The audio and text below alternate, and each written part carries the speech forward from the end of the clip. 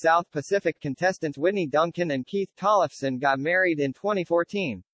Now, they are going to be welcoming their first child together.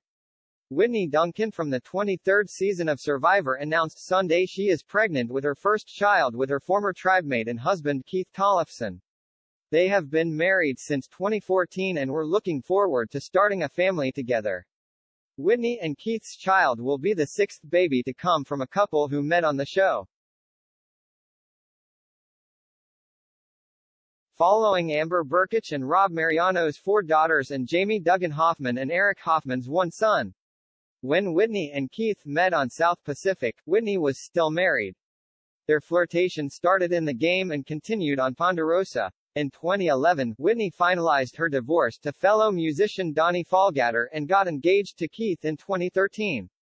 Before their wedding in July 2014, Whitney and Keith competed in the 25th season of The Amazing Race. On Easter Sunday,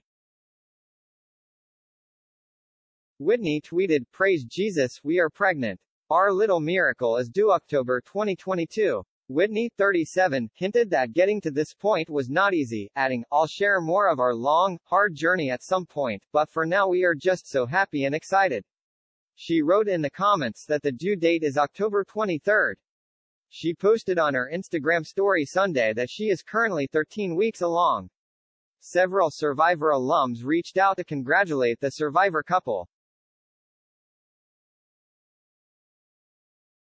Rick Devens wrote, "Yay. Congrats you all." Whitney's tribemate on Survivor Ozzy Luss commented, "Oh my. Congrats you two 3. To which Whitney responded, "Thanks, Ozzy." At Keith Tollefson says hi. On Instagram, Whitney's musician friends offered their well wishes. The most recent American Idol winner, Chase Beckham, wrote, "Congrats.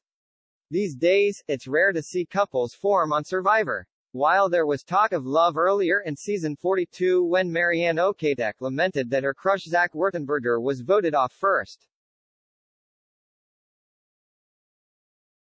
Contestants enter the game with the understanding that a showmance is not the best strategy. Whitney and Keith weren't necessarily targeted for being close with one another, they simply got screwed by the John Cochran flip, resulting in the slow dismantling of the Savvy tribe. It could have been a blessing in disguise, however, because Whitney and Keith had plenty of time on Ponderosa to get to know one another better outside the confines of the game. Survivor may not be known for helping people find love, but with another baby from the show on the way, it's clear that spending all the time together on the island can lead to long-lasting romance and, eventually, a family.